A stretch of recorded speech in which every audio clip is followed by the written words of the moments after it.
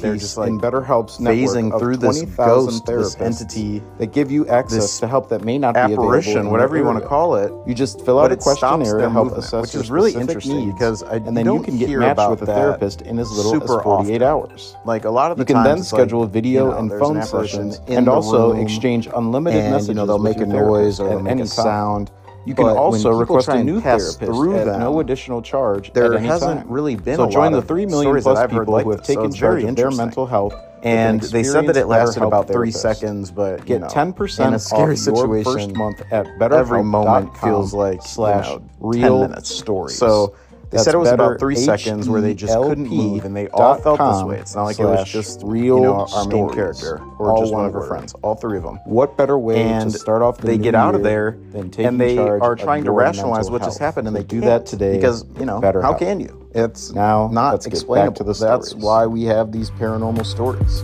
That's why we have this episodes of the probably podcast, 8 because or 9 some years things old.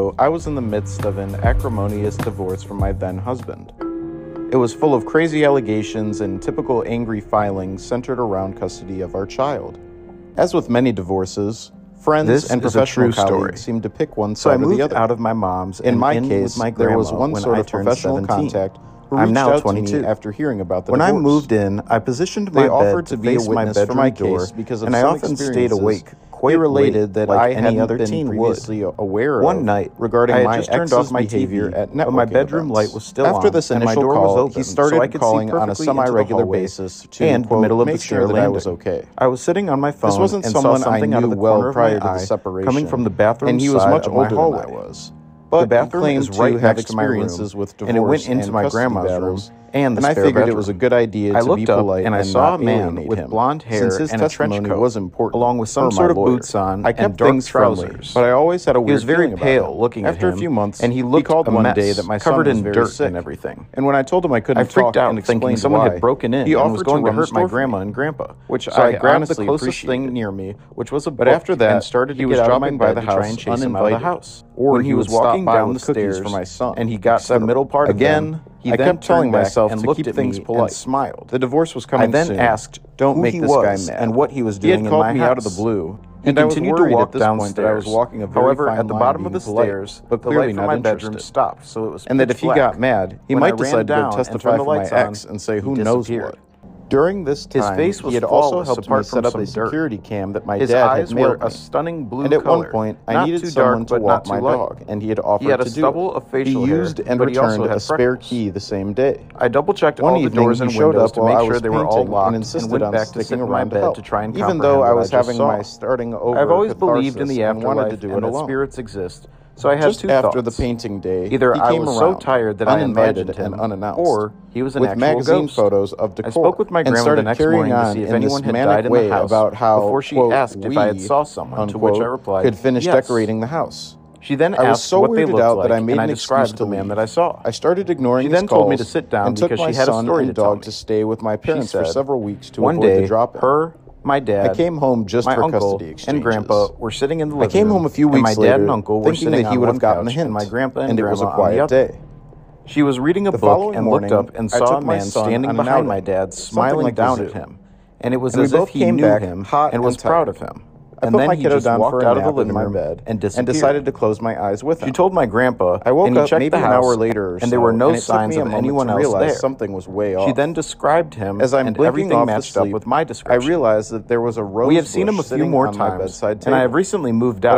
But when I was telling my grandparents that I was moving in with my fiancé, I felt so warm and planting it in the yard. And my grandma said that she saw him immediately because I recognized the handwriting. I go back to their house and I stood up to go splash some water in my face and decide whether to call my parents or the police. Nothing sinister or evil. I didn't want any trouble because of the divorce. And anyone who walks into it just as I stepped in my bathroom, so I realized that the mirror was been protecting my family in the house for years. All with super creepy messages. I was speaking to my grandma about the ghost, and she said that my cousins were up last week, but instead, they're 3-year-old twins. And she said that they were running down the stairs giggling, saying that they were playing with a nice man and he was going to catch them. Because my grandma said that they weren't scared or anything. But as I went from room to room, there were notes everywhere. I mean hundreds of Post-it notes covering the walls in my cabinets. There was even one inside my coffee maker. I started grabbing all of them and putting them into a pile. They don't all have to be, suddenly I got to one in the kitchen that made my blood run insidious cold. It said, paranormal activity type vibes. Sometimes it's just like, and I realized that there was a security camera sort of right where the note was left. Afterlife, he had helped guardian me angel, months earlier when I didn't those think stories are very refreshing. Because I called my parents. Those happen a lot, and I sent them a bunch of photos. Because and my dad have such like a negative connotation around them when it comes to a lot of these stories. About to go on. They don't always have to. He said that he would drive over and change the locks with put a chain on the door. Main character, we also immediately changed the living at her grandparents' house. Which and one night she sees a guy. So there was one on the front porch, but 3 walking down the stairs, including one in my bedroom. She's able to give this man could apparently see and hear everything going on inside my house for months. With blonde hair. The security cameras, I realized he had just paid attention to my passwords when I was setting up the system. But the only way I can figure that he got into my house is that he must have made a copy of my house key. Normally trench coats are kind of suspicious, and because my dog had gotten to know him, he wouldn't have barked at him to warn me. Which also obviously probably lived a little bit long ago. Maybe this man had been in my house for a long time. I'll get back to that in a second. There's no way he could have put that many notes up quickly. Originally she freaks out, and he was right next to my face and feet away from somebody in the house while we were sleeping. Not her or her grandparents, and somehow thought that was okay. And she's worried that I left and stayed with my parents trying to steal from them, afraid of what he was going to do. When he realized that he was now both physically and digitally, so they go chasing after him out of my house. And when I came home, my son had gone to his dad's for the night, and then just continues to walk down the stairs. I was on the phone with another friend from out of town. She can't really see him after he goes down there because the light from her room showed up at my door. Was what she was going off of, trying the locks, as soon as she goes downstairs, screaming obscenities and demanding to be let in to quote his house. We already have gone were all the feelings of him being nice. Where did he go? This was someone completely furious and derailed.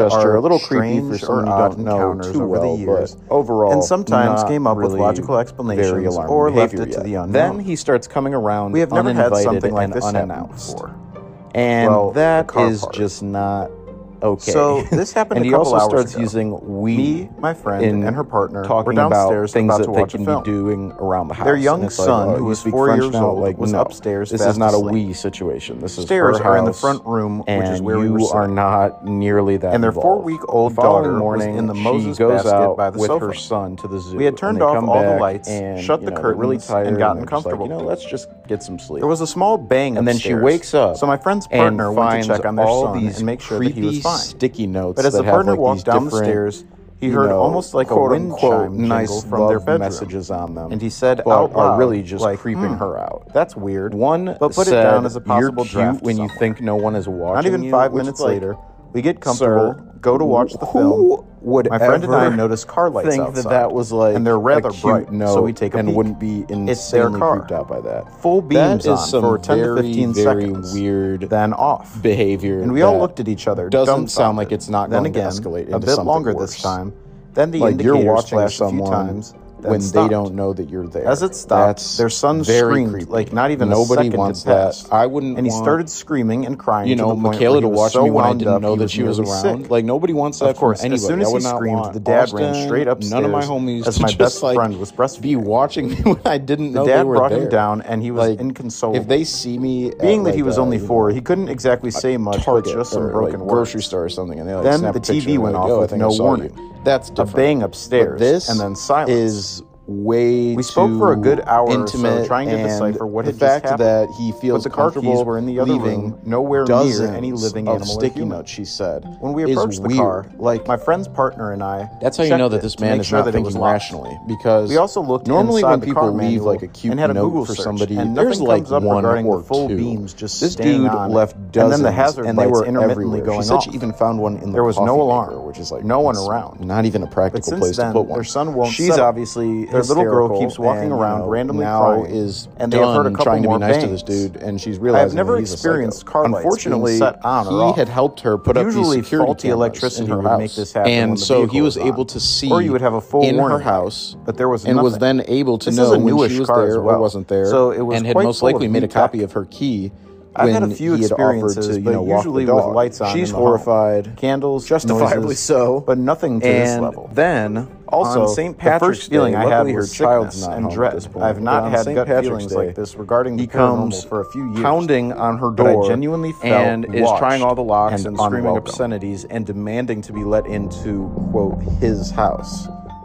Not your house, buddy, and you're not getting let in. You're out of pocket. Yikes. So now she ends up selling the house. Opposite to the and last story. She goes on to say that when she was packing up to move, she was still finding new notes, which is so scary. When they you really just got to look out their for story, warning signs. They and are at a friend's house. You got to be. Their friends have a young son with people. and a daughter. Like the son sometimes is letting upstairs, down he's sleeping, people easy, and their daughter. Some people just need a firm breastfeeding no, with their friend.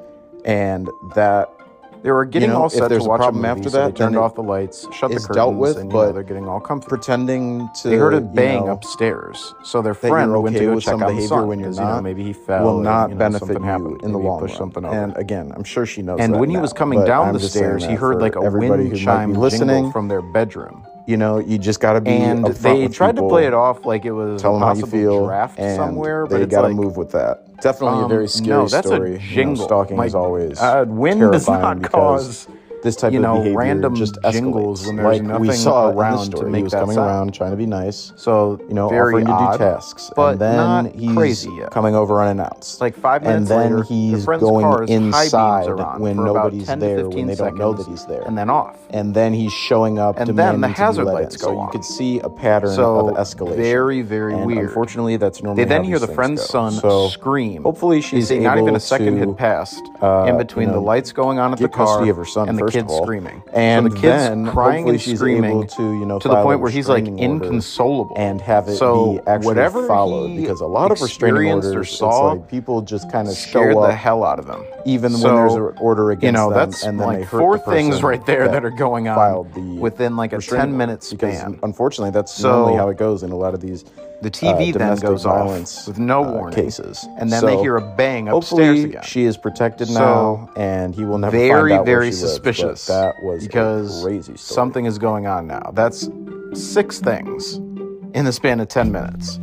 So if I'm the person who's the guest, I'm leaving. Alrighty, guys. That's and going to if do I'm it the for person this who lives there, real I don't even know what you do. Do you burn some sage? Someone Google, was I guess, in what the to do, but while we were skinny, very, very, very scary situation. The banging is what would freak me out, because I get, at the grocery store. I get creeped out when I was at my parent's house, just hearing finally, creaking, just the noises that an old house makes. I already didn't like that. 1026. But if I'm hearing loud make bangs, sure that you are careful who you give your keys to. am scared to go investigate, but I feel like I should, because something just happened. If you have a story that you'd like to hear on the show, so please definitely a very email scary situation. At the and they say that podcast@gmail.com. Since that, their son won't settle, and keeps waking up randomly and crying, and they've heard a couple more bangs. So and finally, I have sure never heard BetterHelp.com/realstories really affecting cars all like for that. 10% off your first month of They have been known to affect technology, and they said it's a newer so car. much for listening. I guess stay safe, and I will see you exempt next week from any episode. paranormal happenings, I suppose. But definitely a very interesting story. And in the comments, the author provides an update saying that their friend has been cleansing their home and that they have been cleansing their own home as well. And that they also spent some time in their son's room letting some light in and playing some music. She said now her friend, every night before her kid goes to sleep, clearly states for any uninvited energies to stay away and, is trying to do their best to, cleanse or calm whatever entity is unhappy. And they say that they have been staying in one room, but tonight their son is back in their own room, and the dad is monitoring, and it's, they're proceeding with caution, but they say so far so good. But it's just so interesting because I'm always interested in the why. Why is this going on? What happened to this entity? Why are they upset? And what can you do about it? Because it's like, they're not here anymore. So unless it's hard to find out because they can't just tell you unless, sometimes people can just straight up talk to them through different, spirit boxes and listening to different audios. But it's hard to right a wrong that happened before they even moved in or possibly before they were even alive. So it's always just like a scary situation whenever there's an unpleasant entity in a house, because it's hard to know how to proceed. But hopefully that ghost is at peace and will leave them and their family alone now.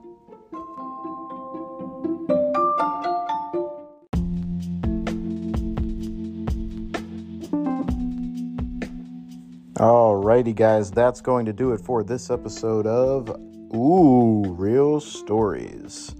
This week you have heard Don't Mess with Antiques by Ninebreaker AC. Then Same Man by Sammy JDH 6666. And finally, Interesting Experience at a Friend's House by Queen Kijo. All stories were read with the permission of their respective authors. And again, if you have a story that you'd like to hear at the show, please email it to me at thearspodcast@gmail.com. And once again, go to betterhelp.com/realstories for 10% off your first month of therapy with BetterHelp and get matched with a therapist who will listen and help. Thank you all for listening, and everybody stay safe, and I'll see you next week with a brand new episode.